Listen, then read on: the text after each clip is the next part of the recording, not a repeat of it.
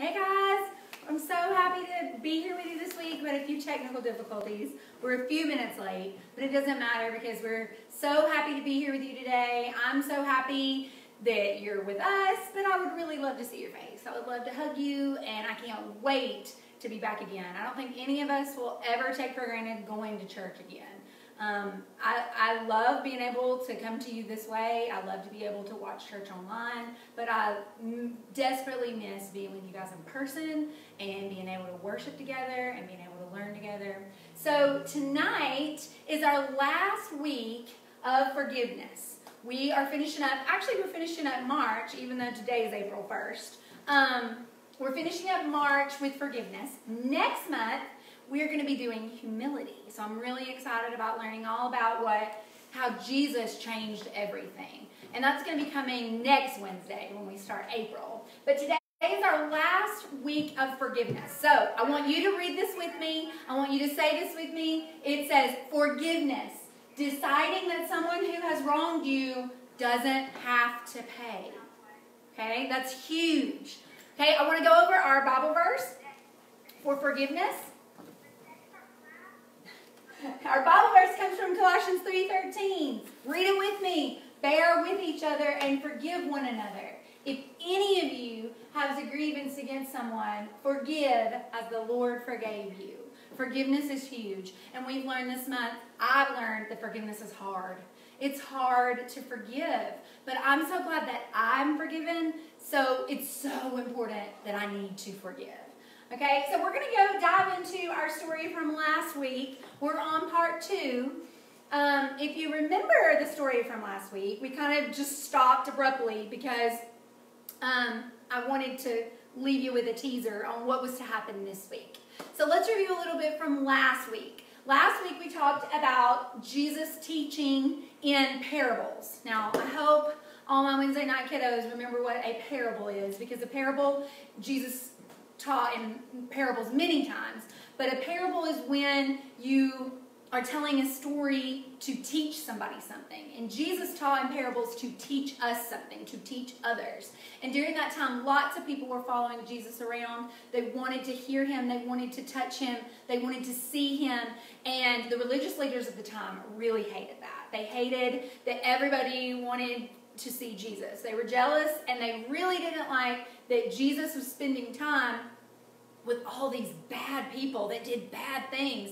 And so Jesus told this story to help those religious leaders understand. But it helps me understand so much as well. So Jesus told the story of a man that had 2 sons. And last week we talked about the younger son. He was the most important one in the story last week, because the younger son was very disrespectful to his father and asked for his inheritance while the father was still alive. And it was just a slap in his face. So rude, so disrespectful. He asked for the inheritance, which was money, whatever that the father had. And the father gave it to him. So the younger son took all that his father had that was his inheritance, supposed to be his inheritance, and he went off and he blew it. He spent through all his money on food and having parties and just wild living. So he had ran out of money. He's in a country that's low on food. They actually were had a low food during that time. So he's hungry. He has no money. He has to get a job. And he gets this gross job of feeding pigs. And the Bible tells us that, or in Jesus' story, that the younger brother was feeding pigs, and he's like, I guess, daydreaming of eating the pig's food because he's so hungry. That's how desperate he was. And in that moment, he realizes that he needs to go home, ask for forgiveness, beg for forgiveness from his father, because he knows that the servants that work for his father, they ate better than he does right now. So he realizes that he had it so much better at home. So he goes back home. He takes that moment and he decides, I'm going to beg for forgiveness. I'm going to, see if he'll take me back and let me just be a servant. So he heads home, almost with like his tail tucked between his legs. He's got to ask for forgiveness. And he sees his dad in the distance. And his dad was actually waiting for him. He was looking for him. And we talked a little bit last week about how the dad really had a choice, and he chose to forgive his son. He was waiting there with open arms for him. He couldn't wait to forgive him. He was so happy that his younger son was back that he wanted to throw a party. He was like, everybody stop what you're doing. Go get this best meat, and we're having a feast. We're throwing a party. So that's where we ended last week with, the father being so happy that his son was back. He even said, you were dead and now you're alive. And he, it wasn't even the fact that he was mad or bitter or angry. He was just happy that his son was back. And that just shows me, my Father, my God's forgiveness, and how he doesn't care. He just is waiting for me to come back to him. So we paused there, and I told you to think about the older brother. We kind of just left, and we don't really know what happened with him. We don't really know how he felt, where he was. So I'm going to start back in Luke chapter 15, in the same place we were last week. And again, Luke Buckner, I always think of you because we always say, oh, we can remember where this story came from. You can tell your parents. We can remember it comes from the book of Luke. So where is Luke in the Bible? I always want to ask. It's in the New Testament. That's right. The New Testament starts Matthew, Mark, Luke. So it's the third book of the New Testament. I'm going to be again reading from chapter 15. But the Bible says that the older son was left, he was in the fields. He was working. Now, I'm an older child. I have a younger sister. Some of you may be the oldest, where you have younger brothers or younger sisters. So you might get it. I kind of get this character, the older brother in the story. So the older brother was left working in the fields. He had been. The whole time that his brother took that money, the whole time his brother was spending that money, the older brother was there working.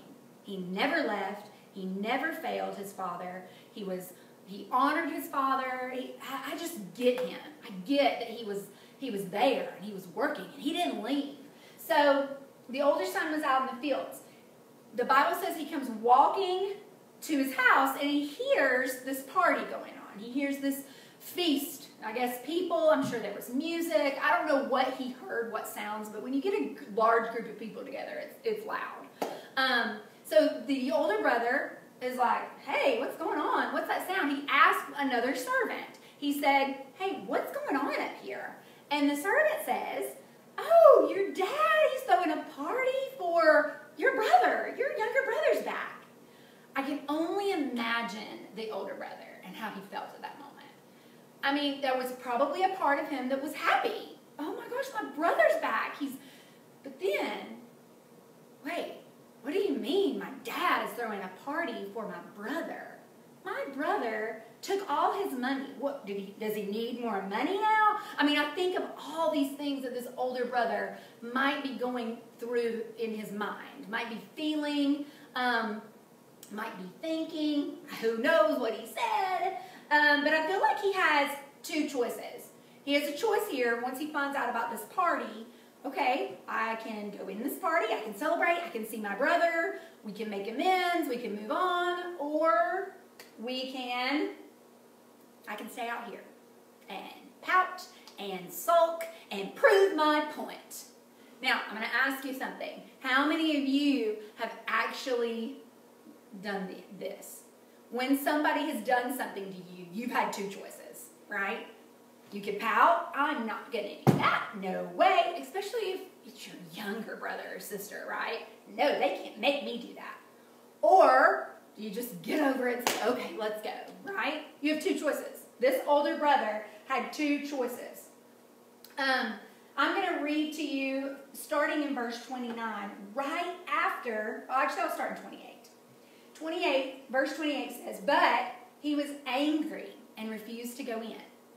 So this tells me that the older brother is furious, which I kind of get, right? And he won't go in. So he's like crossing his arms and stomping his feet. Nope, I'm not going in. Then verse 29, the continuing of 28 says his father came out and met him. And my version says he begged his son to come in.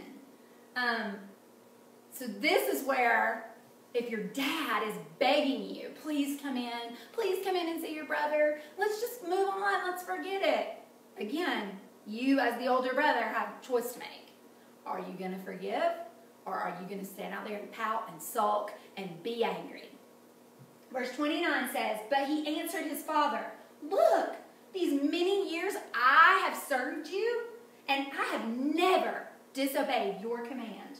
You never gave me a young goat that I might celebrate with my friends. But when this son of yours came, who has devoured your property, you killed and fattened a fattened calf for him. And he said to him, son, you are always with me, and all that is mine is yours. It was fitting to celebrate and be glad, for your brother was dead and is alive. He was lost and is found. So again, I get what that brother was feeling. Dad, I've done exactly what you've told me to. I've done all your commands, and you've never thrown me a party like this. How many of us have said those exact same words? You've never done that for me. That's not fair. How come he gets to do that? Or how come she gets to? You never let me do that. How many of you have said those exact words? Now, I hate to tell you, but that is where chapter 15 ends. Jesus kind of leaves us hanging, like I left you hanging last week. That is where the story ends. We don't really know what happens next. And that, to me, makes it so much more personal. It makes it so where it thinks about, how would I have reacted? What would I have done? Have you ever felt like that brother? Have you ever acted like that? Jesus did not tell us if the brother listened to the dad, begging him to come in, and forgave his brother. We don't know. Did he listen to his dad, take his advice, go into the party, move on, show forgiveness? Or did he stand outside that party and sulk and pout and prove his point? We don't know. But let's think about that. I hope he went inside, because really, what good would it have done him to stand outside and pout and sulk and pitch a fit? All it would have caused the older brother was to miss out. It would have caused him to miss out on the party, his brother, his family. He would have missed out on happiness. If he stayed outside, it's really just hurting himself, right? How many of us have been through something where we don't want to forgive? And maybe I don't want to forgive because it's not fair. Or maybe I don't want to forgive because they don't deserve it. Who does it hurt in the long run? It hurts me.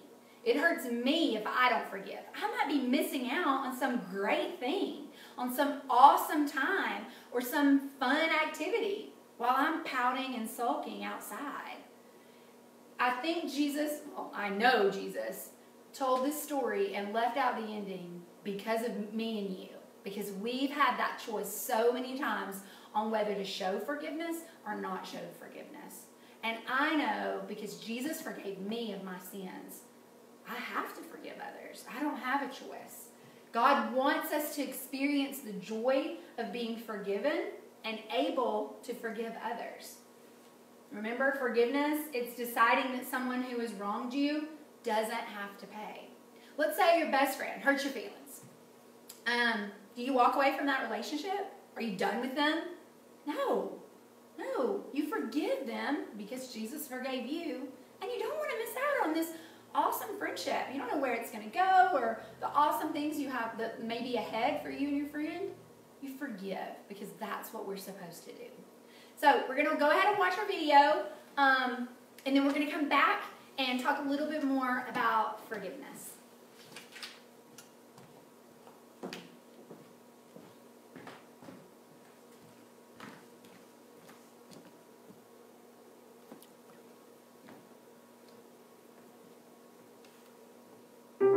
The Bible, it's 66 books of history, stories, letters, and poetry that fit together to form God's one big story. The epic adventure of how He created us and loves us so much that He made a way to rescue us. As we travel through the Bible, from Genesis to Revelation, we discover people who met God and found their lives changed forever. And now for an amazing story. inspired by the book of Luke, chapter 15, verses 21 through 32. When Jesus wanted to share something important, he often told a story to explain what he meant. Now, one day, the religious leaders were grumbling because Jesus chose to bring in outcasts and people who did things wrong. He hangs out with sinners and even, eats with them. Jesus knew their hearts. These men thought they were better than everyone else. So he told them the story of a man and his 2 sons. Now, the youngest son asked for his share of his father's money, and he took off. He spent his money on parties and all other stuff. But then, the money ran out, and he ended up at a miserable job feeding pigs, while he himself starved. Desperate, the young son returned home, planning on begging for mercy and working as a servant. Instead, his father welcomed him with open arms and even planned a party for his lost son in his honor. Ultimately, seemed like a happy ending. But Jesus wasn't finished with the story yet. The older son was in the field. When he came near the house, he heard music and dancing. If Jesus were to tell that story to us today, it might sound something like this. The older brother, let's call him Will. He spent the entire day working hard, perhaps plowing up the packed dirt on a brand new field. Come on, Bessie. Just one more row. Gotta finish before the light goes. As the sun slipped behind the hill, Will finished breaking the dirt on his last long row. I just need some water and a quiet meal and bed. Will trudged slowly back to the house and left Bessie in the barn with a bag of oats. If my slacker brother hadn't run off, I wouldn't have to work so hard. As Will neared the house, he was surprised to see the lights blazing from every window. What is going on? Will stopped, trying to make sense of all the activity and the music. Then, the back door opened. One of the servants stepped outside to throw out a bowl of scrap. Then she turned to go back inside. Wait. The servant paused. What's happening? It's just the party for your brother. The what for my what? You haven't heard? Your brother showed up this afternoon. Your dad had the fattest calf killed and roasted to celebrate. He is so thankful Jake's safe. A party? My dad is throwing a party? I'll let the family know you're back. What? No. I'm not coming in. The servant wrinkled her nose. Whew. You want someone to run you a bath first? Leave me alone. The servant hurried back inside. Will paced as his exhaustion vanished and anger coursed through his veins. I work all day. Every day. Has Dad ever thrown a party for me? Will stalked back and forth, fuming as the back door opened up again. His father hurried out. Will, here you are. Well, look at that. You decided to remember I exist. Your brother is back. He's okay. Well, that is just fantastic. We're all celebrating, but it's not complete without you. Come on inside. Will turned and looked directly at his father, eyes blazing. All these years, I've worked non-stop for you. I've done every single thing you asked, and you never even given me a goat to have a party with my friends.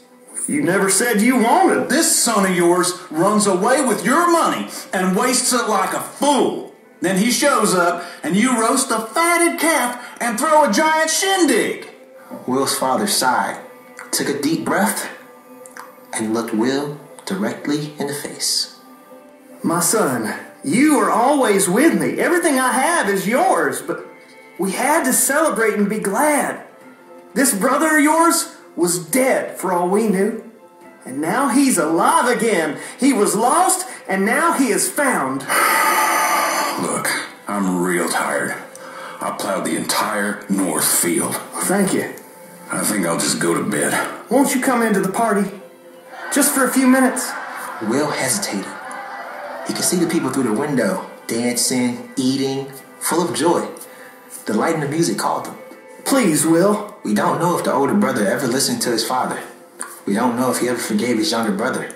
We don't know if he chose to go and enjoy the party.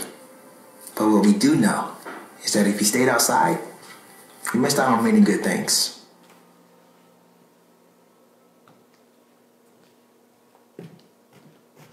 So, I want to close this out thinking about forgiveness. This is, again, our last week on forgiveness, and it's hard.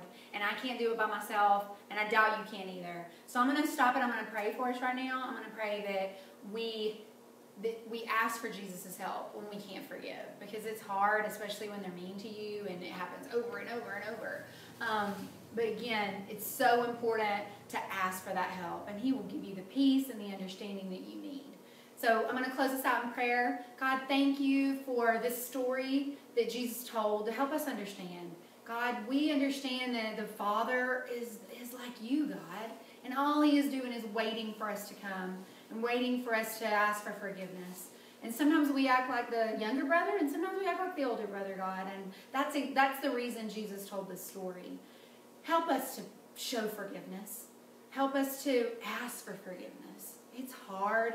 And both ways, God, and we can't do it without you. I pray if there's anyone that's heard this message and they don't understand what it means to be saved and forgiven of sins, God, they would ask somebody, they would look in your word and pray with someone, God, that to know what that feels like, to be washed clean of their sins. We love you, God, and we need you. All God's people said, amen. So we're going to end with our song again, but before we do, I've got a couple announcements. There's going to be some big announcements coming soon about the Easter egg hunt. We have tons of eggs. As you can see, we have tons of lights. So what we're going to be doing, hopefully the week of Easter, is we're going to be trying to get out the glow-in-the-dark egg hunt to your house. So we're going to be coming up with kits that you can come get at the church with eggs and lights. Because we're super bummed that we can't do the egg hunt. I mean, this is an event that we've done for years, and we want you to get the same experience at your house. We want to remember this time coming up in a few weeks of the death and resurrection of Jesus in a fun way. We're going to be looking at eggs, but that's not the whole reason for Easter. But stay tuned. Look us up on Facebook for that, because eggs and lights are coming your way. Again, next week we're going to start with humility and looking at how Jesus changes everything. I'll see you guys back here next Wednesday night. Again, if anybody is interested in doing a Google Meet, I know a lot of you are doing Google Meets with your teachers, so you can message me, you can text me, you can drop a comment, and we can do a small group Google Meet anytime. I would love to do one tomorrow night with anybody who would like to. So I want everybody singing and dancing to this song. It goes perfect with our story. See you guys next week.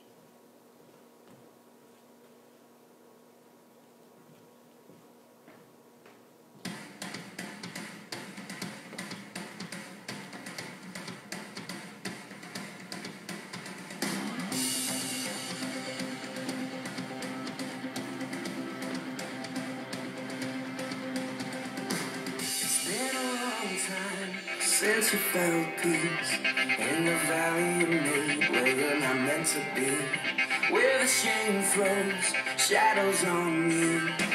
But don't you forget that you're headed to more. Settle for less. Don't buy the lie. It's as good as